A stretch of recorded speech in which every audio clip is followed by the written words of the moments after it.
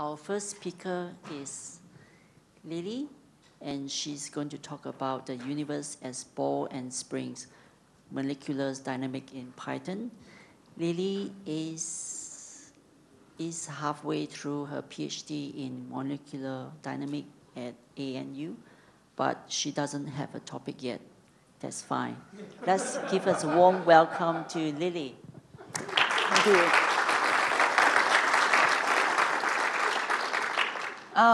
Well, that's pretty much all you need to know about me, so I'll get right into it. In our bodies, we all have mechanisms that protect us from foreign substances messing with us. And one of the really important ones in our body is this protein called P-glycoprotein. So our cells are separated from the world with an outside layer called a membrane, and you can see a membrane here in the transparent circles and outlined with the red and grey. And in this membrane, the blue protein, P-glycoprotein, sits, and its function is to export molecules from inside the cell to outside the cell. And that way it protects us from toxic things. It's really good at its job. So we know that PGP transports at least hundreds of molecules, some of which are shown here. But the problem is then some of those molecules we actually do want to be inside our cells. So paclitaxel, for example, is involved in chemotherapy, and we very much want it to do its job. So one of the main factors in multi-drug resistance in chemotherapy is actually P-glycoprotein. So the question now becomes, how does P-glycoprotein move so many molecules? This is actually really unusual. Proteins we normally think will interact with one or two things, but PGP is really unique for moving so many different molecules. Well, we don't know, is the short answer. This is what we think happens, and this is based on how the protein on the left, which is structurally similar to PGP, exports things from the cell. So what we think happens is this molecule called ATP, which provides the energy for a lot of biological processes in the cell, binds to PGP, and then some drug or molecule goes into the membrane, goes into some binding site, we're not quite sure yet where it is, and then the molecule flips, or PGP flips, and kicks it out. So we would really like to, so this is what we think happens, but we'd really like to confirm it and to really know the details so that we can start designing drugs that we know will get into the cell instead of investing a lot of time and effort into development without, and then put it in someone's body and then immediately see nothing happen. Right, so we have this amazing structure that experimental chemists have given us. But the problem with this structure, even though we can see quite finely what it looks like, is that we can't see how it moves. And so this is where computational chemistry comes in. So computational chemistry, I tried really hard to think of a way to explain it, but honestly, it's just using computers to answer chemical questions. And these days, quantum chemistry is mostly defined, split into two fields. And the first one of this is quantum chemistry. So what you can see on the screen here, this is the Schrödinger equation. And in principle, that is the answer. The Schrödinger wave equation is the complete physical description of any system. That's great. Problem solved, time to go home. The problem with the Schrödinger equation is that we can't solve it for things with more than two bodies. And unfortunately, that thing is hydrogen. A lot of people think the universe contains more things than one atom of hydrogen. So sad face. So that's where molecular dynamics comes in. Oh, actually, no, I should point out there are a bunch of quantum chemistry methods that try and make approximations to make it easier with various degrees of accuracy. The main point is that the more accurate you get, the longer it takes. And the main reason I'm showing this picture is because the thing on the left is the concept in QM known as Jacob's ladder, a ladder all the way up to chemical heaven, or the real answer. And it leads to amazing pictures in journal articles that look like this. The paper for that is in my acknowledgements, and I'll put my slides up on GitHub if you want to go read it. Right, so molecular dynamics. QM is way too hard. Let's go simpler. Let's use classical physics to work out how a system of atoms can evolve through time. So we use this fancy equation. And the basic point of it is that if we can quantify the energy in a system of atoms, we can work out where it's going to be at a future point in time. And the energy I'm talking about is called the potential energy, and it can be thought of as the energy, kind of the difference between the energy of atoms in a particular state and the energy of atoms infinitely separated, so like infinitely relaxed. And how do we get this potential energy? You might be familiar with the concept of an atom as having protons, neutrons, quarks, things, electrons. And chemists in particular will be familiar with the notion that electronic interactions drive chemistry. That's too hard. Instead, we will define an atom as a ball. It is a point with a radius and a mass, and everything else is just springs and really easy interactions. And you get the eventual equation down the bottom, slightly cut off, where like bonds are just this quadratic, angles are another quadratic, these are the springs, some angle-y stuff, and non-bonded interactions. So now that we've defined this equation, we can use molecular dynamic simulations to look at how things move. Yay! So this is the kind of thing that we can get from a simulation. This is not my thing, but this is something Chris Brunk did a couple of years ago, where you can see this protein, and every protein is always a linear chain of atoms when it comes out, folds into a 3D structure, which is really cool. Now that is actually quite hard. That would have taken quite a bit of computational power. So for my first demonstration of MD simulations, I'm going to simulate morphine in water. And this is how morphine looks, like this, not very interesting. And we can use this library called OpenMM in Python to do that. So import all the things. You have to initialize a system by loading in these coordinates, the input coordinates, and a topology, which is a file that describes the interactions codified in that equation I showed earlier, and start off creating a system with some parameters that I probably won't go into. To initialize a simulation, you choose how you want to integrate your equation. You can choose cool things like which temperature or which average temperature you want it to be. I picked 300 Kelvin because it's a nice round number and it's kind of like body temperature. The second one defines how closely you want your simulation to keep to that temperature because it is going to vary. And then you want to pick your time step because we have to pick discrete time steps to integrate it over. And the general time step that you get in molecular dynamics is 2 femtoseconds, which is 2 quadrillionths of a second. Right, so started off, minimize the energy. This is just something I'm hooking on so I can see the output. It's going to save it into a file called this, and also because I'm impatient, I want to see what it's doing as it's going. So if you run it, which I won't do here, cool, we get 1,000 steps. And 1,000 times 2 quadrillionths of a second is still 2 trillionths of a second, so not very long. But the cool thing is now we can watch it on this notebook. Cool. There is water. I just didn't bother showing it because it tends to make the simulation lag a bit. It's a lot of atoms. Right. So where does Python come into this apart from that? Ooh. There are kind of three stages to any molecular dynamics simulation investigation, I guess. There's the setup, which I completely skipped over before. So when I loaded in those mysterious files for morphine and water, I had to set those up in a different program because Python doesn't really have tools suitable for that kind of thing yet. So that's how I mysteriously got my structure and my topology. The simulation, yes, OpenMM can do that. It is actually quite unusual to do MD simulations with Python. So, so most MD engines, partially because of when molecular dynamics first started, are built on lower level languages like C, C++, and Fortran. If you look at this small timeline of the major packages that we still use today, you can see that OpenMM is the only one with Python, and it came on relatively recently. So instead, where we currently use Python a lot is in the analysis. So if we say wanted to know how P-glycoprotein, the protein I first presented, moves in a membrane within these 3 conditions, I can go through those in a Python notebook, in a Jupyter notebook, like I will today. So these were all done with GROMACS, one of the engines that does not use Python, which is fast, flexible, and free.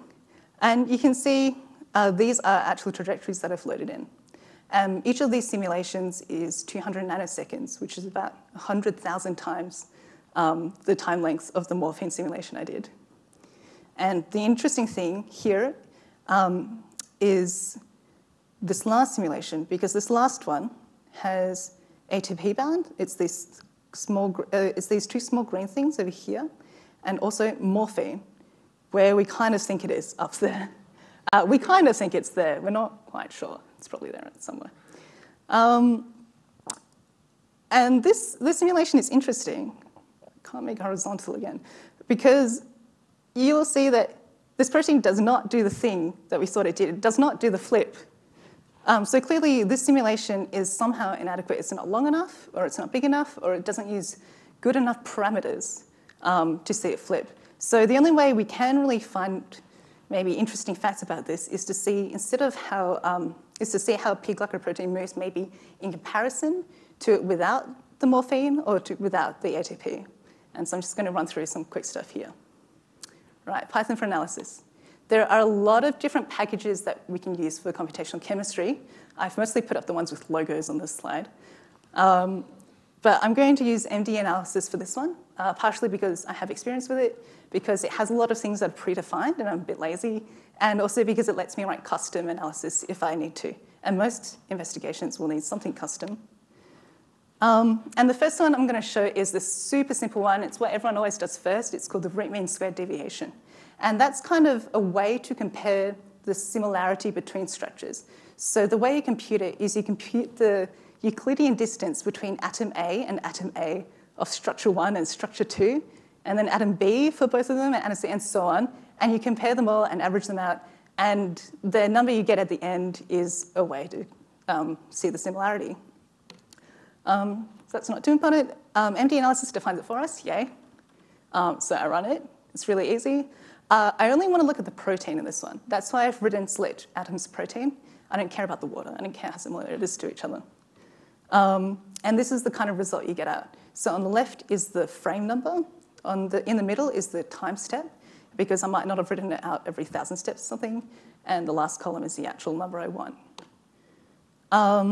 When I visualize it, I'm going to use Plotly. This is where Python really comes into MD analysis and makes it good. It's the interactivity and the ability to share.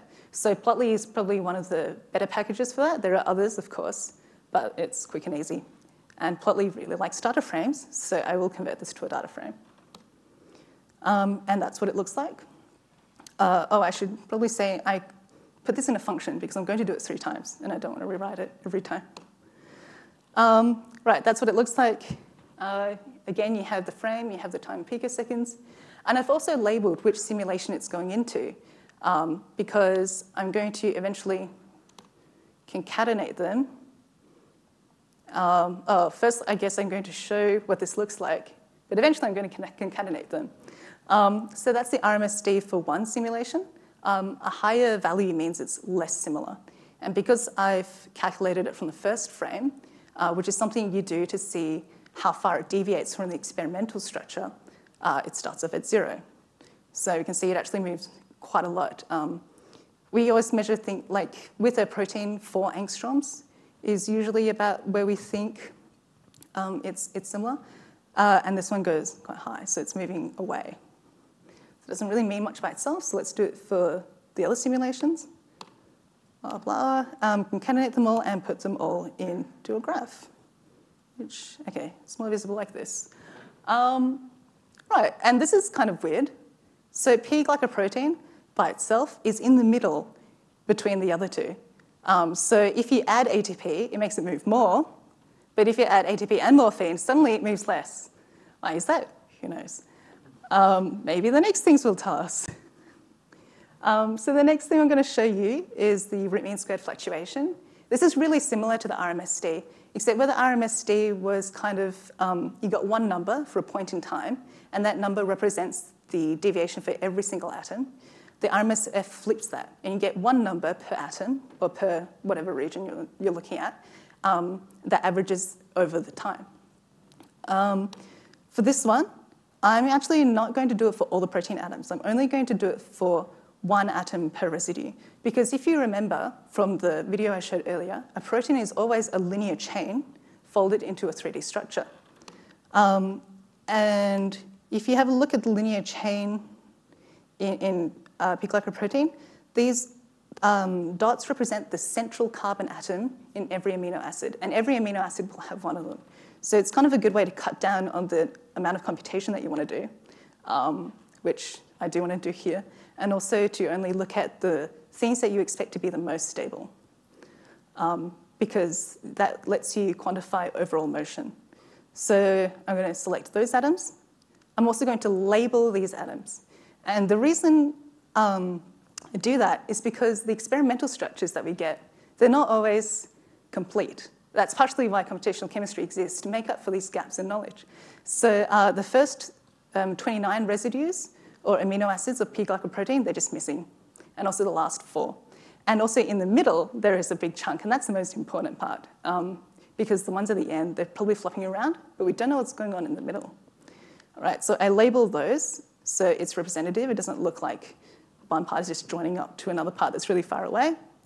Also put it into a data frame and label the simulation again. And if I do it to all of them and I concatenate it again, I eventually get this graph. So this part in the middle is the part where there's a big chunk missing. That's why there's just a line there. The residues go from 30 to 1,200 and something. Those are the actual amino acids in the protein. And you can see here that the results have changed slightly. So even though I think it was, oh gosh, P-glycoprotein and ATP, that was the red one, that was the most unstable before, it's actually moved down to the bottom again. And that's probably just because I selected only the central carbon atoms this time instead of all the atoms, which tells us that the side chains, the extra bits, are flopping around a lot. But the overall motion actually has this system being the most stable and P-glycoprotein without anything bound being the most movey. And in some ways, that is expected because as soon as you get something bound, you kind of change the range of motion that a protein can have. So I guess that's good to see. And the last thing I'm just going to show today is just like a selection of maybe the most obvious things that we do when we get a simulation is principal component analysis. And this is just, again, another way of comparing the structural similarity of atoms. And it's like an RMSD, except now instead of having all the atoms flopping around and kind of being unable to tell where the overall motions are, we try and reduce it down to a lower dimensional space so that we can, I guess, more clearly see the biggest differences or the biggest variances in the motion. And we want to do that this time. Instead of doing it separately for all of them, we're going to put them into the same general space so that we can plot out the differences. So MD analysis makes this a little bit finicky. We actually have to join them together into one simulation because we can't put them all into the function. So this is not very interesting, just copying coordinates, putting them all into one, making a new trajectory. And you can see I've only picked the protein atoms this time. There's 11,961 of them. And if you join them together, I get 602 frames. It turns out, I realized this while I was making the slides, I lost a frame off the last trajectory. Anyway, once you've joined it, the PCA is really easy. Again, MD analysis defines this function for us. Runs it, you get the principal components. And you can transform your structures into this lower dimensional space so you can plot it out easily. And this, again, I've only selected the central carbon atoms, mostly because I want to make this analysis fast. This is the data frame that you get at if you split it all out. Here I've labeled the simulations like this. You can see that I've lost a frame off the last one, just so that we can separate them out when we plot them. Okay, onto the real reason I really like Jupyter Notebooks. This is a bit of a complicated figure. This is the first principal components plotted out on a 3D axis. You can tell that the simulations are different because they have different markers. Circle is P-glycoprotein by itself. Diamond is here on the left, P-glycoprotein with ATP, and the last one is on the right, the square. The colors represent the time. So you can see that they start off where the blue is. You can see that P-glycoprotein with ATP starts off very similar to the one without it, but then morphine is all the way by itself over here. It's weird. This is honestly a bit hard to see, so it's good that I can quite easily change how the graph looks and make it align. And now they're colored again by simulation. They're kind of similar. Morphine is just off by itself, so clearly the biggest variance, or maybe clearly, well, a lot of variance separates these three anyway, but it's weird that this starts off by itself. Something else that you can do is to make it animated. So this one will take a couple of seconds to re-render, but this is one of the best parts of being able to interact because you can actually just select where you want to see it over time, and you can see where it is on the principal axes. This is not very interesting with only, one simulation of each. But normally when we do simulations, we do replicates or we do repeats of each one, and it's because of the way we, it's because in molecular dynamics is a bit of a statistical method, and every time we run a simulation, we're going to get different results. And also, for the lazy, ooh, what have I done? Let me do this again. Right, for the lazy, we can just see how the things vary along combinations of principal components just in one quick graph. So this is a bit of a love letter to Plotly, really.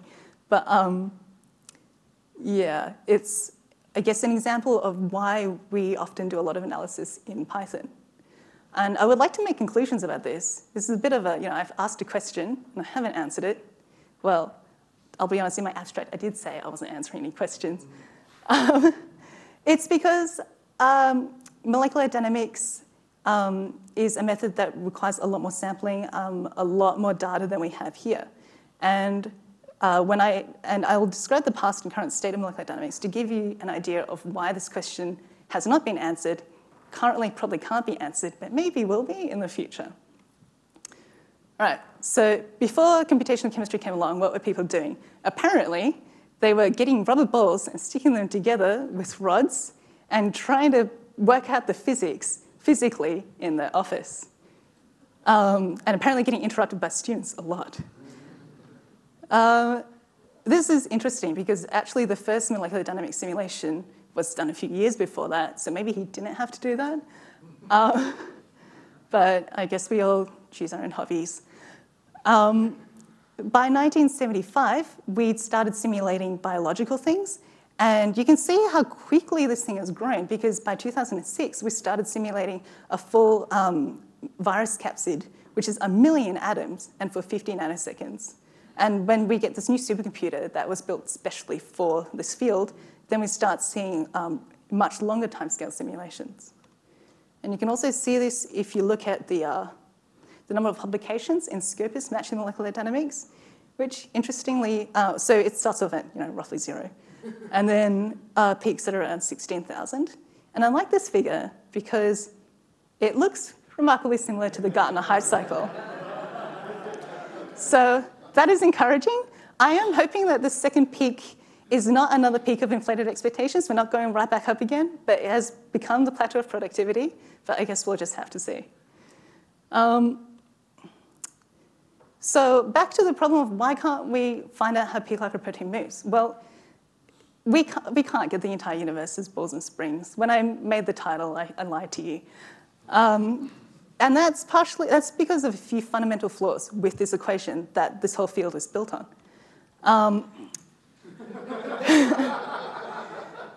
The parameters that we get, they're manually optimized. So expert, not even expert scientists, but expert molecular dynamics specialists, when we want to modify or update a force field, they have to invest huge amounts of time and effort to do anything. That's a bit of a problem because it's also a bit inaccurate. So this functional form that we're using, quadratics, they do not represent the chemical complexity of the universe. They represent an algorithm that is easy to compute. And finally, with these non-bonded interactions, if we do it for every atom with every other atom, that's going to scale quadratically, which I made fun of as simple, but I mean, that goes up quite fast. So right now, our simulations, they still top out at millions of atoms. But then you think of a typical human cell, that's hundreds of trillions of atoms. So we have quite a long way to go. So onto the future, is there any hope for us? I think so. If we look back at this slide, the problems, Python is getting a lot more into, I guess, or people using Python are getting a lot more into solving the yellow and the green, the yellow and the orange, the setup and the simulation. So the part where experts have to invest their time into improving these force fields, that's part of the setup, that's part of the topology. And this new initiative, which launched in October last year, the Open Force Field, is specifically aimed at improving that situation. So they're very into openness. The aim of their mission is to both generate a bunch of experimental data to fit the force fields too, and then to iteratively improve them and publish them as they go, instead of waiting like everyone else, waiting years until the force field is absolutely perfect, publishing them, and then finding flaws. And they've actually already published one version called Smirnov. I don't remember what this is actually named after, but it's a force field for small molecules. And what is cool about it is that you can just give it a molecule. So this morphine smiles, it's not as smiley, is a way to encode a morphine molecule in a single line. So smiles is one way that we can encode 3D structure into a line. And we can generate the parameters for this morphine molecule just using this force field, just like this. Whereas previously, I just had to make mysterious input files and put them in. So for the simulation, a lot of people are interested in using machine learning to get the potential energy instead of going through that flawed, inaccurate function. And everyone uses Python. So on the left, you can see two packages that are especially for chemistry, the DeepChem and the atomistic machine learning package, I think. And on the right, everyone uses PyTorch and TensorFlow. And most recently, on July 1st, there was a neural network published that achieves near gold standard quantum chemistry accuracy. So if you remember at the start, I was talking about quantum chemistry and how we can't get anywhere near that, so we just approximate it with molecular dynamics. It's like going 2 steps up. Quantum chemistry is better than molecular dynamics in terms of accuracy, and then we're going to near gold standard of that. So that's a massive jump up in accuracy. And you can see them using this neural network to simulate a bunch of carbon nanoparticles, and you can see them aggregating together, which is really cool. For the analysis, so analysis, right now, it seems like we can use Jupyter Notebooks for analysis, but only for small analysis. As we try and improve the scaling and make molecular dynamics faster and bigger, we're going to get more and more data. So, my data sets, they're already going to the hundreds of gigabytes or terabytes if I'm not careful. And it can get to be a real pain, storing, analyzing those data. So molecular dynamics, MD analysis, sorry, the package that I used throughout this talk, they're working on a parallel version as well that's makes use of Dask to do distributed and parallel computing. That is still in alpha, but I am personally excited for it. And finally, communications. So these slides were actually built from a Jupyter notebook. And if this works, I think, how do I do this again? W. Right, you can see these slides here. Ooh, okay. This is an overview of all the slides I have, but I can also quit, and it's just a notebook. And that's how I execute most of my code when it shows up. And also some stuff that I don't need to see, like that mysterious display good function. Well, that is not loading. That's unexpected. But anyway, all right, here is the notebook. Yeah. Communication, when it works. So that's a really good way because you can pass around materials, you can pass around analyses, and you can interact with them. This is also online. I've published a slightly not up-to-date version already online, and it's also on my binder, and it can be run as both a slideshow and a notebook off my binder. So hopefully one day we will work out how P-glycoprotein works. We'll be able to put P-glycoprotein into an even more complex system and maybe see how that works, maybe even see how a cell works one day. Who knows? It's the future. Let's trust in Python. So thank you to everyone. These are all the papers I stole figures from. These are all the packages I used. Thanks to everyone who gives me money. And to you.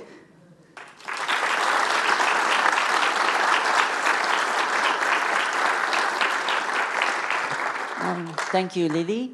And here is the souvenir from PyCon AU. Thank you. Okay. So.